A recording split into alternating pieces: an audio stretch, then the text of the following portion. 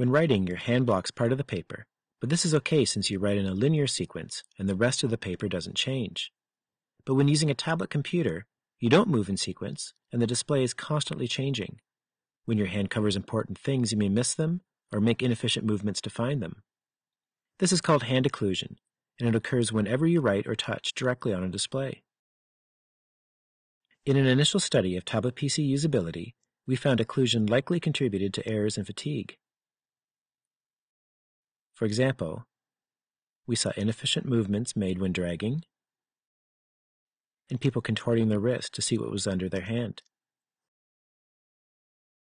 To investigate further, we conducted an experiment to study characteristics of hand occlusion. Participants tapped or circled targets at different locations on the tablet, while we recorded their actions from a small head-mounted video camera. This approximated their point of view. We then post-processed the video to extract perspective-corrected frames showing the shape of the participant's hand and arm at each location like this. First, we located frames by synchronizing the video and the data logs using visual time markers shown throughout the experiment.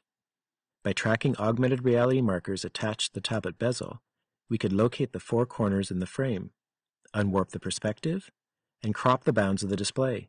To isolate the hand, we used a blur filter to reduce noise, isolated the blue color channel, and used a threshold to create a binary image.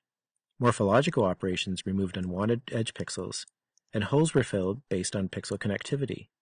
Now we had clean images of the occluded area at each target location. One thing we can do is look at mean images for each of the 18 participants.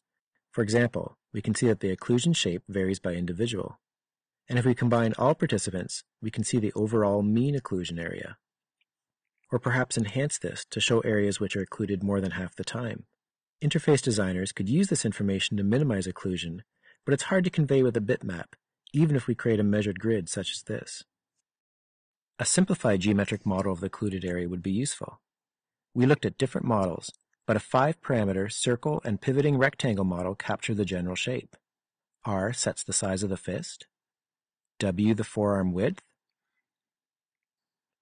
theta captures the angle of the forearm, and Q and phi describe the offset of the fist from the pen position.